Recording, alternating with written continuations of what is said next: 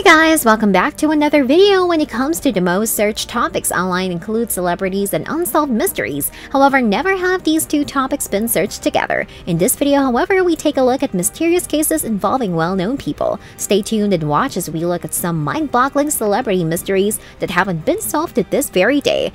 Elizabeth Short.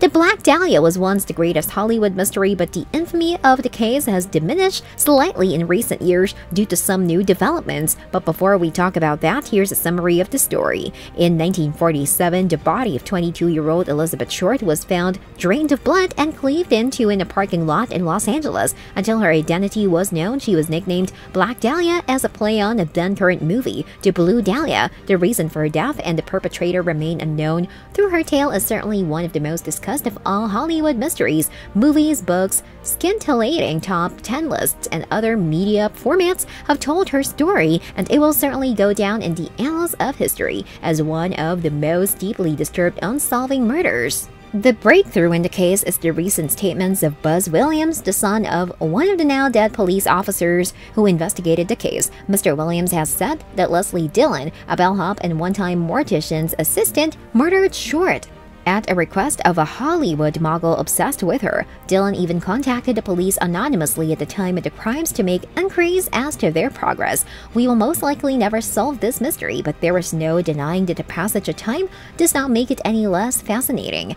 Sean Flynn.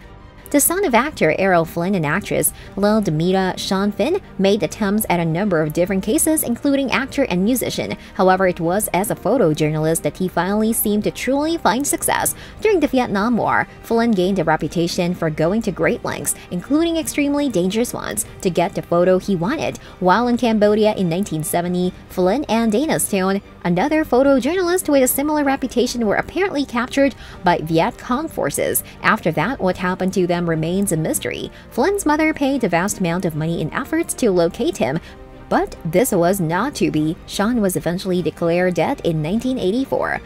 Richie Edwards.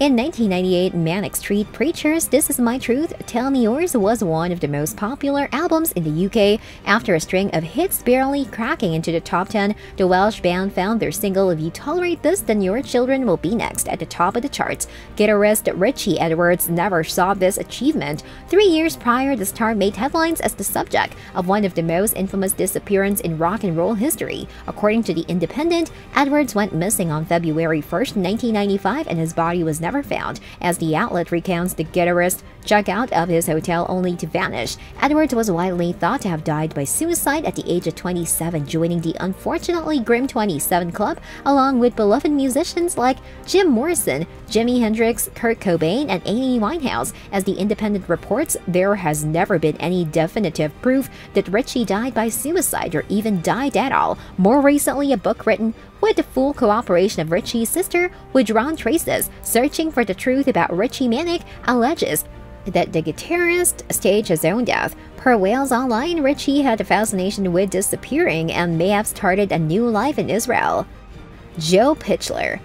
Joe Pitchler was best known for his work on films like Varsity Blues, and during that weird era of the 90s where dog films were ultra hot, the Beethoven franchise, and Chillo too, he'd been working hard since getting his start in commercials at the age of 6. But unfortunately, the child star disappeared before he could take on any adult roles. He was just 18 years old when he went missing in his Washington state hometown in 2006. According to 10 Tampa Bay, his mother told local papers that she pushed the former child star to move back to Washington in 2002, away from the hustle and bustle of Hollywood. She wanted him to have some normalcy in his life, but was reportedly not happy about leaving Los Angeles. 4 years later, according to Charlie Project, he disappeared after a phone call with a friend. Suspicions were raised when his apartment was found unlocked and the lights were left on. After a week-long search, 10 Tampa Bay reports that his car, a silver 2005 Toyota Corolla, was uncovered near a narrow waterway, along with a note asking for his belongings to go to his younger brother. Presumably, Pitchler's disappearance was a suicide.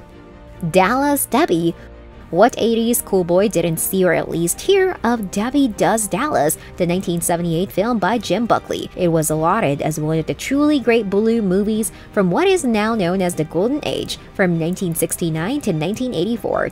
To this day, the picture remains the #1 best-known adult film in history, but what most people don't know is that Debbie disappeared without a trace. Furthermore, no one even knows who Debbie actually was. The actress playing the title role went by the stage name Bambi Woods. It was common in those days for adult stars to keep their real identity secret, as much of the industry operated outside of the law, and there was considerable influence from the mafia. Woods took up adult acting in order to pay debts she owed. Debbie Does Dallas is the only adult film she starred in. For 2 years, Woods made appearances in public and lived a fairly extravagant and exotic life amongst the jet set of New York clubs, Studio 54, and Plato's Retreat. And then just like that, she vanished. Lurid rumors arose that she had died a brutal death of an overdose. A 2005 documentary, Debbie Does Dallas Uncovered, claimed to have found and interviewed the real Bambi Woods, alive and well in Iowa, keeping her past safely and secretly in the past. But then in 2007, a woman claiming to be Woods disputed via email virtually